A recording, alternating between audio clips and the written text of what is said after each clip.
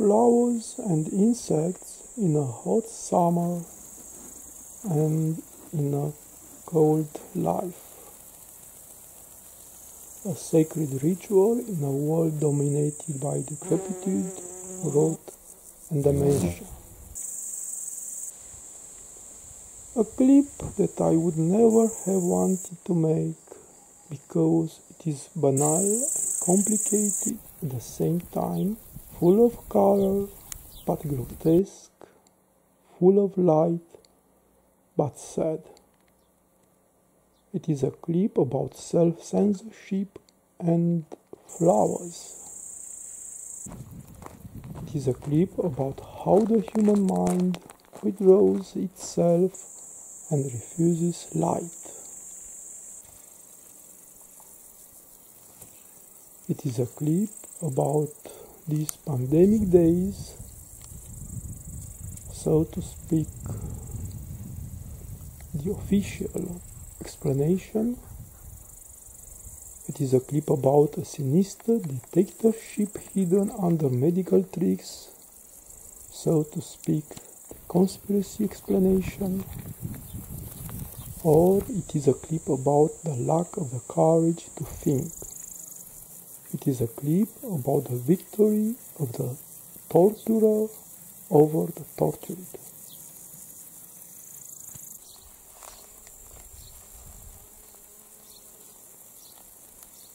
Nowadays, as always, the truth hurts.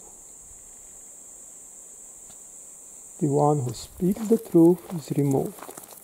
The one who thinks about the truth is removed.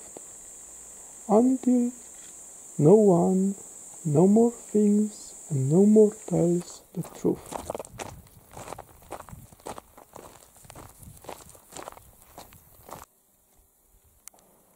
Until we can build the perfect dungeon in which no human being will be human. Neither those imprisoned nor those who guard it. Neither the masters nor the slaves. Neither the wise nor the insane.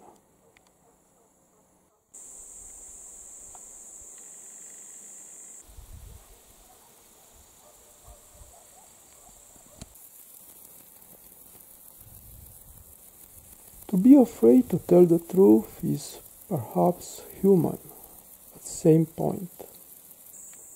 To be afraid to think is the most dreadful thing which we can imagine.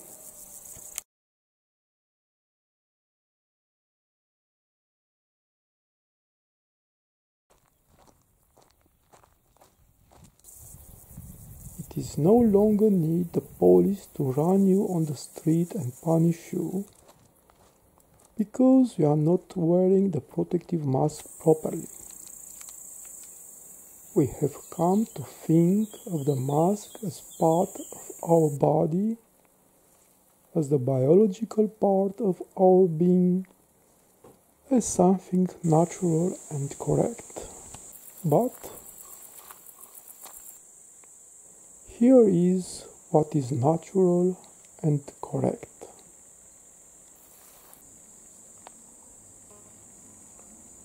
If we lived for a moment the prison of the buildings and the achievements of human civilization, we find the answer to all the questions we no longer have the courage to ask ourselves.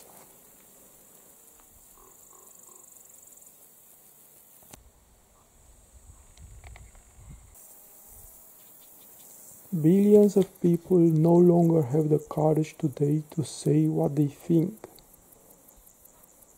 They no longer have the courage to think, because their courage stops where punishment, suffering, torture, or certainty begins.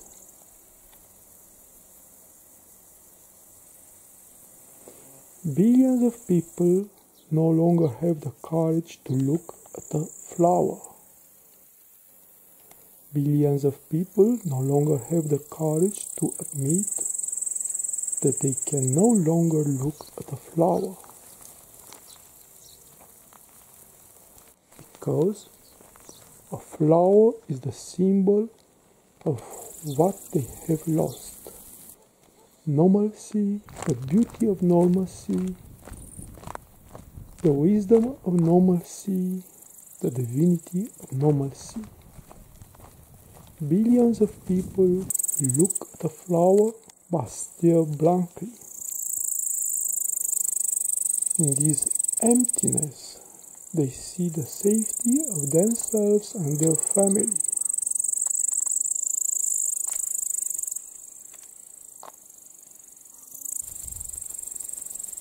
They know they won't be afraid if they keep quiet. They know they have access to a hospital if they keep quiet. They know they have access anywhere if they keep quiet, and their family is protected.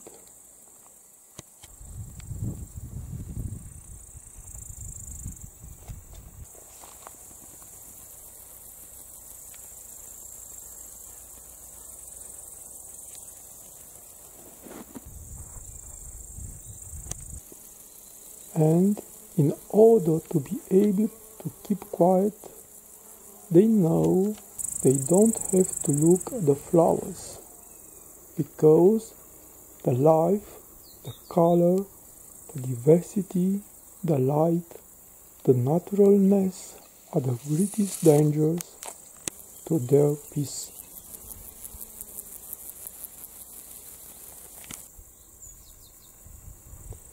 For billions of people, flowers have become taboo, but no one recognizes that. Because these days, the devil has ruled the earth from root to flower. But the devil's flowers are not the ones that grow in nature, on the entire surface of the living earth, giving meaning to the existence and to the universe. The devil's flowers grow inside us.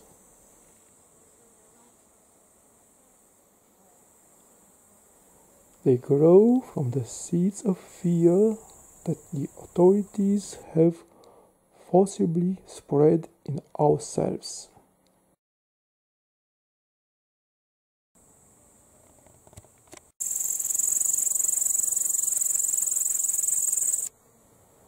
Today's indifference or fear will cost us dearly, because one day, from these flowers of fear grown inside us, seeds of fear will form.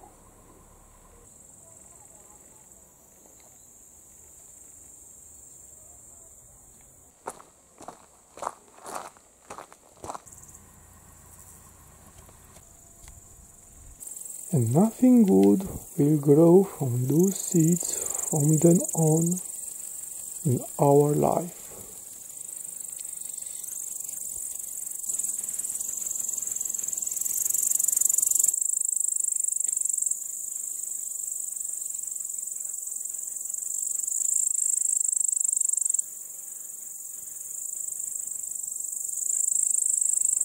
Then will be the end of life on this planet.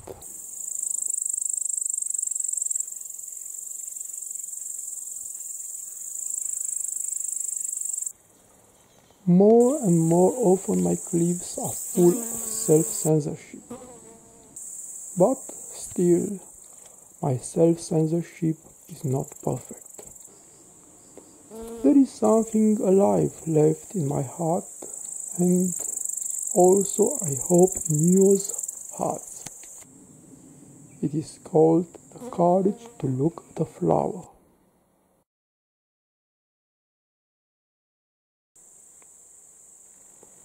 The normality to look at a flower. The courage to leave the normality. The normality to leave the normality.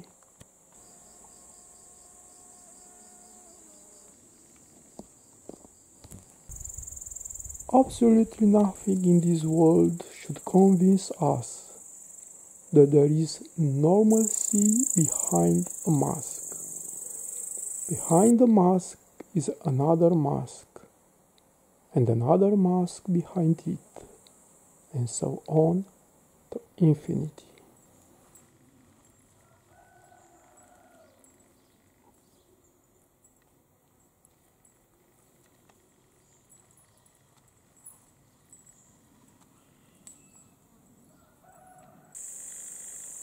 A wonderful life I wish you, a normal life that is.